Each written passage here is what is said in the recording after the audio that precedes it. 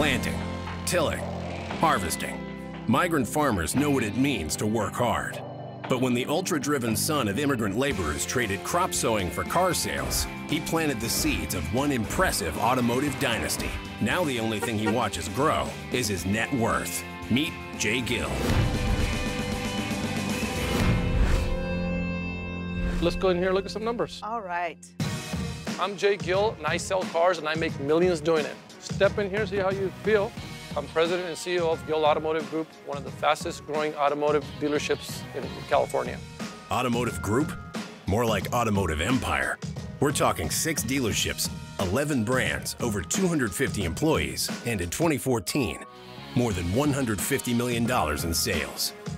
I think when I started in the car business, I was surprised I was making that much money. I didn't think I would ever make that kind of money. Not surprising. 9-digit sales figures aren't really in the cards when you grow up like Jay, desperately poor. We came to this country in 1973. Growing up, my parents were immigrant farm workers. You know, we basically lived in employer-provided housing, and it wasn't the best of places to grow up.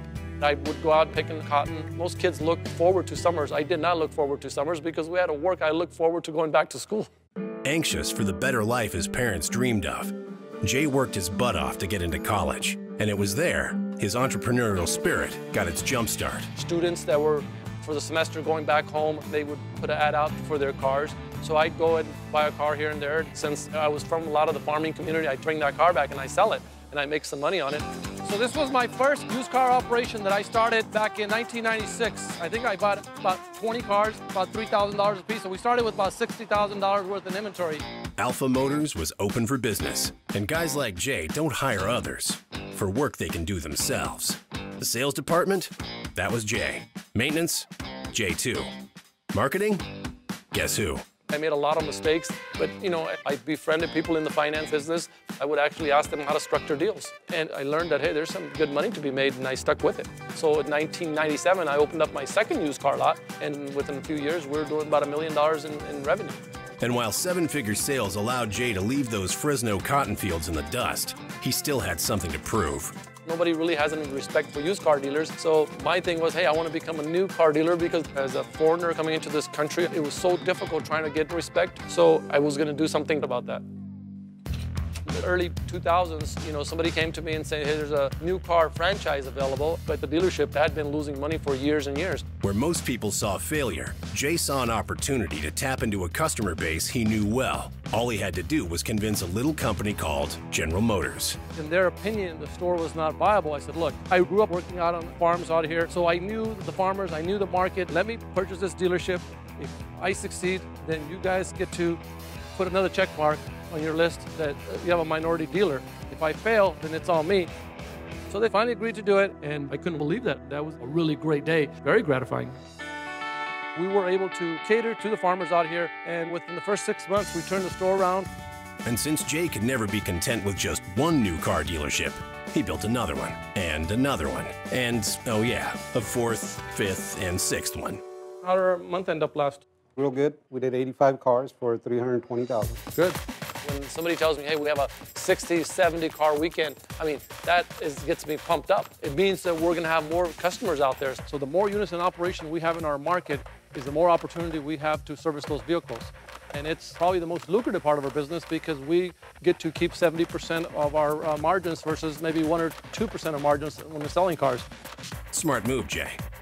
New cars only account for 50% of his profits, while used cars, parts, warranties, and service make up the other 50%. All right, Olga, I got some really good news for you. Oh, good. All right. In 19 years, Jay has grown $60,000 of inventory into $150 million in revenue. Pretty incredible. But there's one return on investment even more important to the son of migrant workers, a place his family can finally call holy smokes. Nice digs, Jay. I live with my wife, Ruby, my parents, and my 2 boys. It has 6 bedrooms and 7 bathrooms. The house is about 10,000 square feet of covered area. All the detail work that you see was built in our garage. Like all this wood area, they're all handmade right here. Handmade. Handmade right here. The ceiling, it's all handmade. This piece is all handmade here. You know, carpenters, when they come into your house, they never want to leave, so you can see why. Jay's family doesn't want to leave either. Might be the light-up onyx countertops, the elevator, wine cellar, gym, sauna, and $100,000 sound system. Jay may be a long way from the farmland of Fresno, but he's never forgotten the two people who made it all possible. My parents, they worked very hard, and I'm very blessed the fact that now I'm able to give back to them.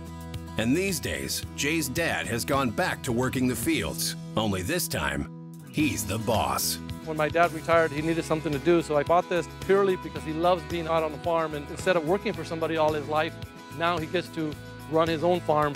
We produce about 750,000 pounds of almonds every year, so it makes very good money. As a matter of fact, the return on the almond farming is much better than the car business. Take him to the hoop, come on.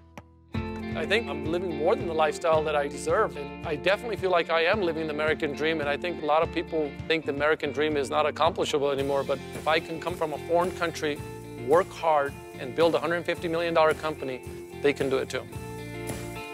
Oh, yeah, I'm pretty good for an old man.